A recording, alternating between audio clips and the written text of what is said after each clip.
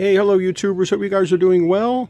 Paul Apollonia. It is January 26, 2019. A little frosty here in Raleigh, North Carolina. I want to give you another update on some stuff I've gotten to part out. Yesterday I got an email alert from my Craigslist email alert. I've got I have a video on how to set that up in my YouTube channel. Please check that out. Please subscribe if you like what you're seeing.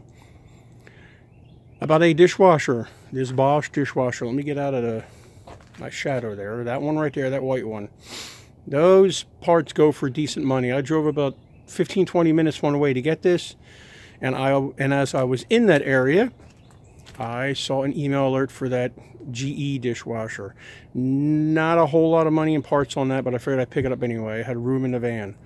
So let me show you what I part out, what I don't part out. These utensil holders, probably maybe 15 bucks a piece, plus a little bit of shipping. You're not going to make a whole lot of money on that. Let's go to these racks here. I took these racks out already because when you try and take the door down, the racks come rolling out and it gets to be quite cumbersome when I'm showing you guys stuff. This is the lower rack. This rack alone. Now, I have never seen one with this thing attached to the top of the rack, which might be a shipping issue. This rack without this top thing was real easy to ship. I'd probably make 60 bucks profit on this rack alone. I do about $89.99 with free shipping. If I don't do free shipping, I do probably $69 plus at least $20, $22 flat rate shipping. I ship them out FedEx most of the time. And what you want to look for in these is little to no rust on these things at all. Now there's very little rust. I'm trying to, right there's a little bit of rust, so I would take a picture of that close up and show them there's a little bit of rust, but this is in pretty darn good shape. Right there is a little bit of rust. Again, that's about 50, 60 bucks profit in your pocket. The upper rack, these are a little bit less than the lower rack, but on Bosch ones, they probably still go for about the same amount. I probably make about 50 bucks on this. This one is in really decent shape.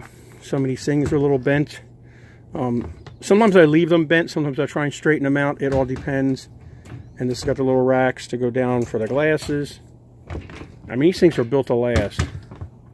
And again, I look it over, make sure there's no rust. If there's any rust off, if there's any heavy rust on it, I don't even sell it. But a little bit of rust, that's a little dirt. This thing seems to work. I've sold a lot of these racks. I just want to show you. That looks good too. That's not all torn up. This here, the washers look good. And I always try and ask, or I hope that they have some kind of description of what's wrong with it. This Bosch here had a bad pumps. So I don't mess with the pumps. I'm just assuming they're bad. This one is just worn out. I think they said there was a bunch of things. Let me try and open this door without this thing tipping over on us. What I also do is I take this panel off, which is these screws right here. Sometimes they're weird screws. I go over to Harbor Freight, whatever, Sears, if they're still open, and they have that that Torx thing. I take this off. You got to take the front cover off, and you can push that out. This whole unit goes for about 20 bucks. I don't really take anything else off. You can mess with these, but on these Bosch ones, these rarely. Well, you can mess with these track things, but they rarely ever wear out. So I take this front piece off back to the control, and there's a control panel in here that you just sort of have to wiggle out of there. It's all done with, they sort of press it in with the frame, but you just get that out of there. Also, I don't have it out here. I meant to. These are really hard to get stuff out from underneath because they're built so well. Like, for example, this one, that GE weighs almost nothing. I can throw that around. This one probably weighs an additional 20 to 30 pounds. So these are built really, really well. I don't know why anybody would ever really want to get rid of one of these. I would just keep on fixing it. But so that's the Bosch one. Now let me look at let me show you Hopefully this won't tip over. This is an older model. Gosh, this thing's got to be 20, 30 years old. So let's hopefully this won't tip over. Yay. So we got the rack. Oh, see, there's some rust there. See right there? There's some rust right there. It doesn't look like it's through. It just looks like it's a very surface rust. I don't know what these racks will go for. I'm assuming probably 40 bucks for that bottom rack I usually get profit. And the upper rack, good, there's no spinner on it, which makes shipping a lot easier. Looks like it's in really good shape. These also fit many models, brands. I mean, probably those racks fit probably 20 different brands. You have to Google. What I do is, let me show you where the model number and stuff is. I've showed this before in another video. It's usually inside the door somewhere. Oh, there it is on the GE one. Right there. It's usually on the inside of the door. And on the Bosch ones, I know exactly where that's at. That's always right there on the inside of the door. What I do is I Google that with the manufacturer's name, get a parts list, look up the parts, use the part number, because they fit many things. So on this one, I would probably just take the racks out, to be honest with you. I'd have to look it up and see what else sells, but I'm sure it's pretty much worn out. What also sells is, and I don't have it with me, it's in the garage in my inventory, is the wiring harness. All the wires, they connect basically like a car wiring harness. They all connect,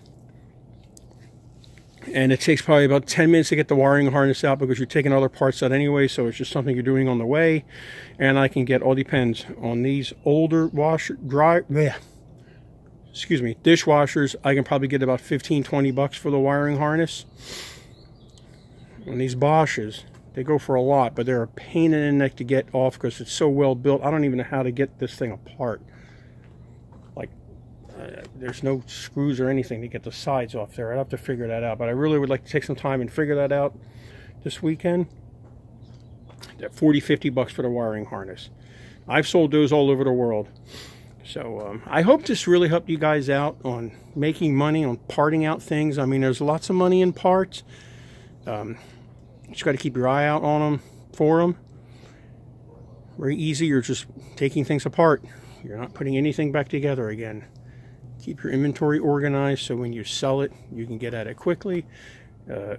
Just a little side note, I've even seen people pay for these hoses, these used hoses. I would never sell a used hose, but people do. Also, this insulation goes for about $15.